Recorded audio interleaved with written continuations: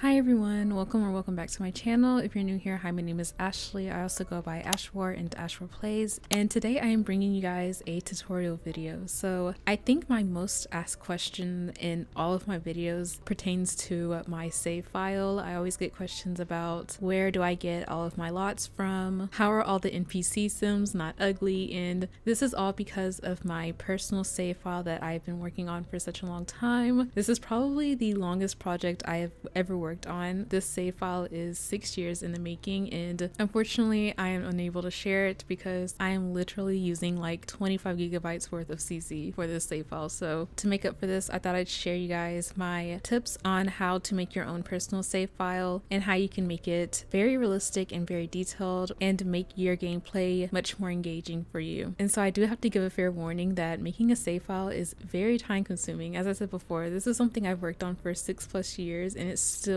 nowhere near done, but I will say that I highly recommend everyone to make their own personal save file. It is very rewarding, especially when you can see the save file come to life. You guys see it come to life in my Let's Play series. And so we're going to break down this video into different segments. The first one is I'm going to show you guys an in-depth tutorial on how to make a custom save file from scratch, and then I'll talk about all the customization you can do with your save file, share all of my favorite lots with you guys, as well as some of my favorite townies from the gallery. Then I'll go over mods that I use in my game to add an extra layer of realism to my save file, and then we'll end off the video with my favorite save files from other creators in the Sims community. Oh, I forgot to mention, okay, so this is a new sim. Her name is Georgia, and she is one of my new model sims, so you'll definitely be seeing more of Georgia on this channel. Okay, and one more thing before we get into this video, I wanted to quickly thank you guys so much for 25,000 subs on this channel. I am just so grateful for you guys. To show my appreciation, I'm hosting another giveaway for you guys. I am giving away 2 game packs of the winner's choice. I will have the link to the giveaway in the description, and please be sure to read the rules before entering the giveaway. The giveaway will end on January 21st at midnight, and the 2 winners will be contacted within the next few days of the giveaway end date.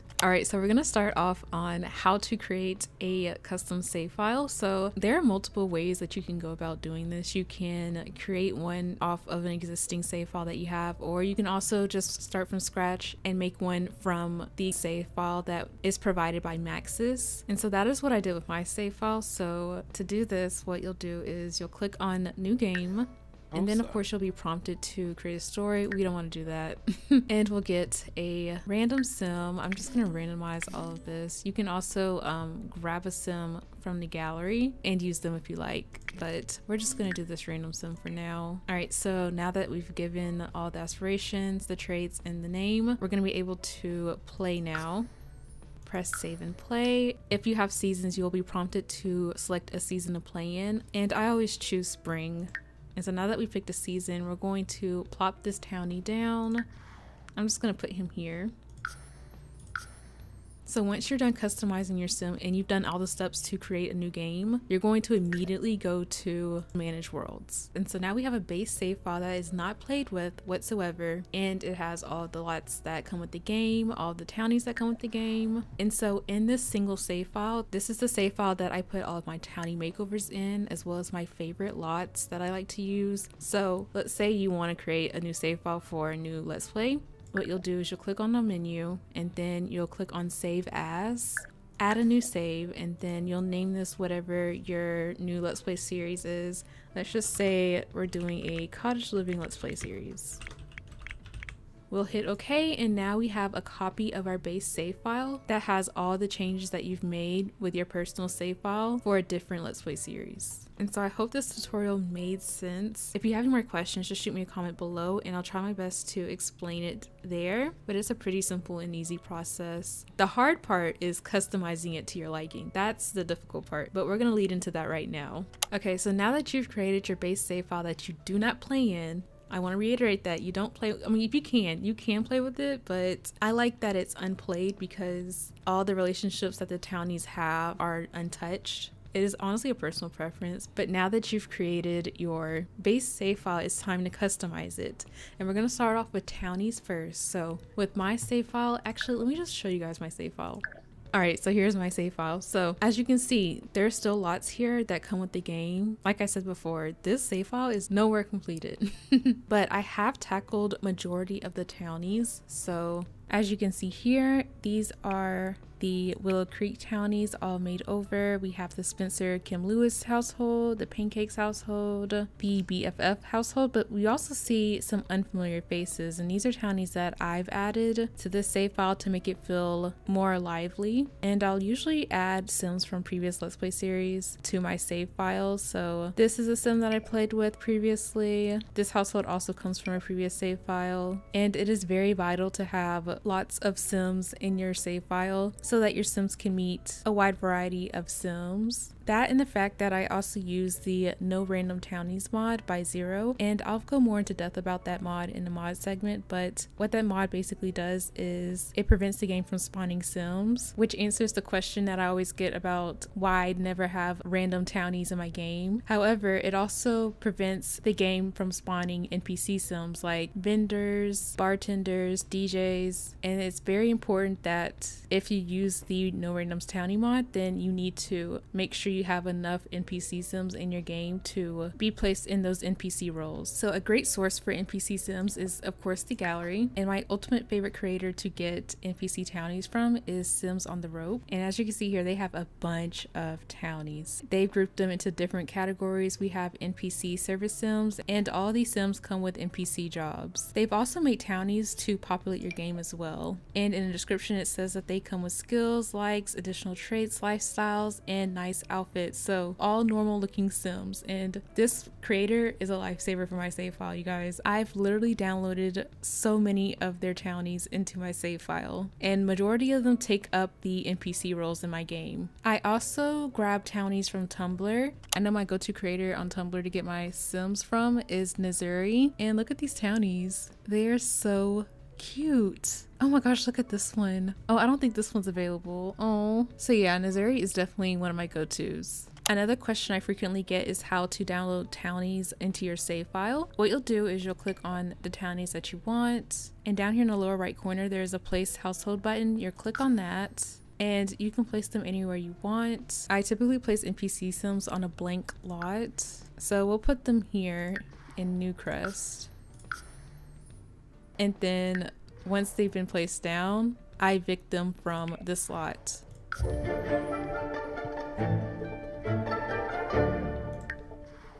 And so now they're currently not in the world. So yeah, it is super easy to add sims to your save file. If you want to populate your world and add them to existing houses, what you'll do is you'll put in the free real estate cheat, and then go back to the gallery, click on a household you want, and you'll be able to place the household in any home no matter the price. So we'll place them in this mansion right here. Now the household resides in this mansion here, and because I don't have all the packs, we have a townie that's topless, but I usually give all of my townies makeovers anyways and add a bit of CC to them, so that isn't an issue for me. Alright, so now that we've talked about townies and how to populate your save file, now we're going to talk about lots and how to add lots to make your gameplay more realistic and fun. So if you watch my Let's Play series, you know that I typically stay in one world. For my Mimi and San Myshuno Let's Play series, I typically have Mimi stay in San Myshuno unless she is traveling for vacation or to visit her family, but for the most part she stays in this world because I find it unrealistic for her to maybe go to the gym in Oasis Springs, and then when she's done with the gym in Oasis Springs she'll go grab lunch in Brindleton Bay and then maybe hang out with her friends all the way in Copperdale. To me that isn't realistic, and I like limiting myself to one world just because it also makes the game much more engaging when I do have her travel to other worlds for vacation and other events. And so with that being said, I try to have a variety of lots in each world. I try to have a few restaurants, a gym, a nightclub, and a bar in each world. And so shameless plug, but if you need lots for your save file, I do have a few on my gallery. I also have some townie makeovers on my gallery as well, but I have all of these lots in my personal save file. But to reiterate about having your Sims stay in the world that they live in, I like to switch out my lots to make the gameplay more interesting. So in my Mimi and Sam Shino Let's Play series, I usually switch out this restaurant right here for a gym whenever Mimi needs to go to the gym. But we have a karaoke bar here, we have a nightclub here. Oh no, it's just a bar. Okay. But we have a few restaurants here, both on my gallery. This is the Bistro Italia. And actually, let me just show them to you real quickly. So here's what the Bistro Italia looks like. It was originally created by Gemma_033, but unfortunately they removed the restaurant from their gallery. So I uploaded it to mine, and I absolutely love this restaurant so much. It's definitely one of my favorites, and the view in this restaurant is amazing. It is so amazing. But here's what the restaurant looks like. I would definitely suggest having this in your save file. And here's another restaurant that I have in Samai Shino. This is the Shiki Asian Fusion restaurant, and it is originally made by Bot Spots, but I have my version on the gallery. Here's what it looks like. But I also wanted to share a few of my favorite builders that I typically put their lots in my save file. Chinook01 is a good creator. I'm currently using their auditorium in our high school for my high school years Let's Play series, but I love all their builds so much. Cat Sar is another great builder. I love their lots a lot too. I'm using their Stargazer Lounge in my Mimi and Sam Shino Let's Play series. Another phenomenal builder is Sim Cubies. I love their builds so much. Literally all the lots from Tartosa in my save file are by Sim Cubies. The restaurant that Mimi and Dirk ate at for brunch, as well as the resort that they stayed at. You should definitely check them out. They are very underrated. And of course we have our girl Lil Simsy. I love her build so much. I like to think that they're very minimal, and my build style is very similar to hers. Here is the Old Salt House restaurant that I'm absolutely in love with, but these are all a handful of my favorite builders. Of course there are so many more, but I don't want this video to be too long, so we're gonna move on to the next segment, and that is mods that I'm using in my game to make my game feel more realistic. So the first mod doesn't really enhance my save file, but I'm going to include it anyways because I know I'm going to get a bunch of comments about it. The first mod is these map replacements by 20th Century Plum Bob. So as you can see here, Samai Shino just looks so much better. It looks much more livelier, and I didn't think this mod was such a necessity until I finally downloaded it in my game, and I love this mod so much. It just makes the game feel so much more alive. Like, the default maps are so pitiful compared to this. Like, this is amazing. I'll show you a few more. So here's Willow Creek's map, here's Oasis Springs new map, and I think this one is so much better than the original. The original one is so sad compared to this. Like, I am obsessed. I am obsessed with this mod. And then here is New Crest. So the next two mods I'm going to talk about are pretty vital, and highly suggest that if you're able to have mods in your game, you need these two mods, and that is the MC Command Center by Deaderpool and UI Cheats mod by Werbusu. And we're going to cover the UI Cheats extension first. So I've already touched on this in a previous favorite mods video. I'll have that video linked in the description, but what this mod does, it basically allows you to perform various cheats by directly clicking on the user interface. If you need to adjust your Sims household funds, all you need to do is right click the funds, and you're able to enter value here and set the amount. But what I like to do with the UI Cheats extension is prep for a Let's Play series. And so for my high school years Let's Play series, it takes place during the fall season. And so what I did to change the season in my save file, all I did is I right clicked on this season icon here, and then I clicked on fall. And now it is automatically fall in my game. I like to use the UI Cheats extension because it's just easy to set up Let's Play series with this. So let's say I want my son to be a certain age. All I need to do is just right click on the age meter, and I'm able to adjust the Sim's age. So let's say that she is 24 days of being a young adult. And now it has been adjusted. And this works hand in hand with the MC Command Center. So to access the MC Command Center, all you need to do is click on your sim and then click on MC Command Center. And let's say that I want Georgia to be good at gardening. What I can do is I can click on MC Cheats, then cheat sim info, then skill cheats, and set skills to a certain level. And you know what? I think I want her to be skilled in baking as well, and maybe knitting too. And so once you've selected a set of skills, you'll be prompted to set the skill level, and we're going to set it to 5. And so now those skills that we selected will say level 5. Another thing that I like about this mod when it comes to realistic gameplay for my save file, I will click on any computer in my Sims household, click on the MC Command Center option, and now there is a bunch of modules that you're able to adjust the settings for. And so another frequently asked question is, what is my age span set to for my save file? And I feel like it is a mixture between normal and long lifespan. So I'll just quickly show you guys what I have these settings set on. So for baby, I have it set to 3 days. Toddler is set to 14, child is set to 21, teen is also set to 21, young adult is set to 42, adults is set to 96, and elder is set to 48. As you guys know, I like to play at a slow pace with my Sims. I find that the age span duration for the life stages works for me. And so another key setting that I have in my game is in the population module. And if you go down here to other settings and click on maximum Sims in zone, this setting will determine the amount of Sims that will spawn on a lot. And so if you notice in my Let's Play series that my community lots are a lot more crowded, a lot more livelier, it's because I basically doubled the amount of Sims that can be able to spawn onto the lot. And again, this is only effective if you put a bunch of townies in your save file. Otherwise, not that many Sims will spawn onto the lot.